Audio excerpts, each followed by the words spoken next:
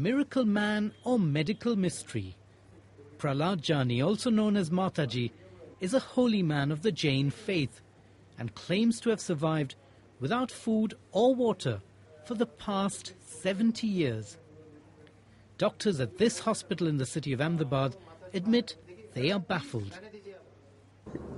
I want to tell you that we are all watching a miracle in the science or biology, so to say, because it's already 108 hours since Mataji's admission into this hospital, and he has not eaten anything, he has not drank a little drop of any kind of liquid, but more importantly, he has not passed a drop of urine or stool. That makes science very difficult.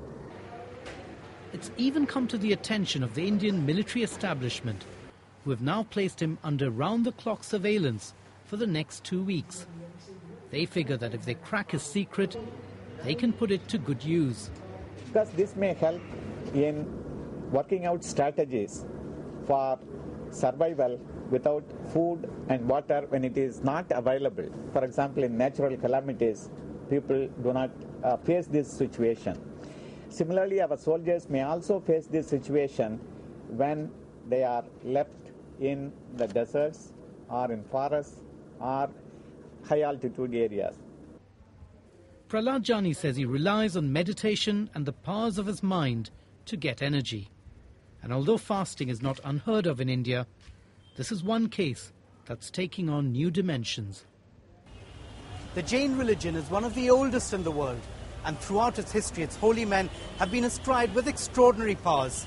In this deeply spiritual country, the distinction between myth and reality can often be blurred, but for the first time it's being made to stand up to scientific scrutiny.